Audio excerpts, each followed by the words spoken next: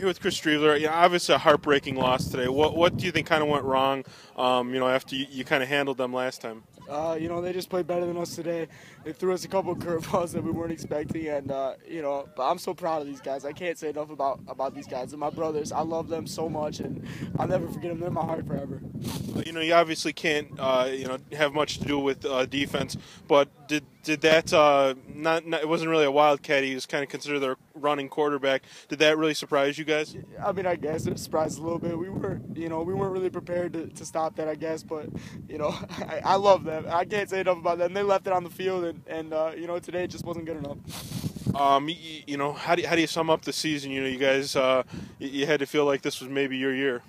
Yeah, we felt real good, and we just couldn't get it done. And I know how bad we all wanted it. I can honestly say there's not a single thing we could have done more to prepare or to work harder. And I just love these guys, and I'm sorry we couldn't get it done. With you heading to Minnesota, what do you do now? Do you take any time off as you get ready? No, I'm gonna be in the weight room tomorrow. I'm not taking any time off. I'm going up early. I'm graduating early, and I'm heading up there early. But I guarantee you, every one of these guys is gonna be in the weight room on Monday. I guarantee that.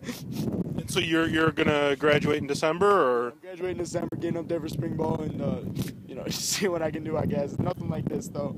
How excited are you for that opportunity, though? I'm excited, but at the same time, I'm a little sad I let these guys down, and it just wasn't enough today. But at the same time, I'm excited. They got some good things going on. I don't know if they won today or not. I was at the school, so they're gonna be bowl eligible hopefully this year. So they got some good things going on. I love all the guys up there. It's gonna be a great time. All right, thank you very much.